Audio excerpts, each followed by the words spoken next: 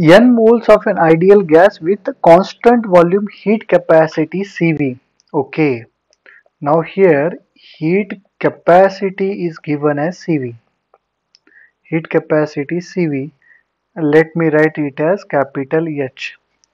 Undergo an isobaric expansion. Pressure is constant at certain volume. The ratio of the work done in the process to the heat supplied it. तो work done to the heat supplied निकालना है हमें. What is the work in the in isobaric process? That is equal to P delta V or NR delta T.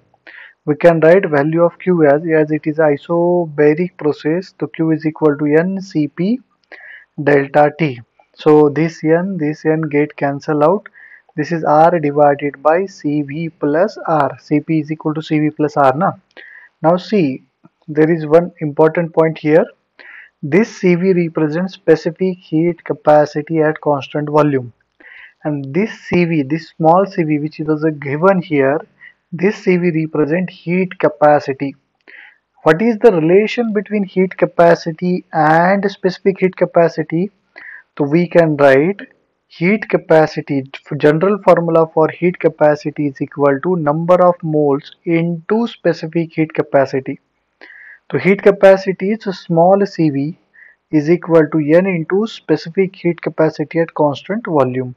So capital Cv is equal to Cv heat capacity by N.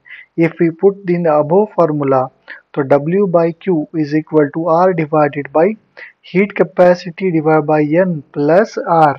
So which is equal to Nr divided by Cv plus NR. So correct option is NR by CV plus NR. Option B is a correct one.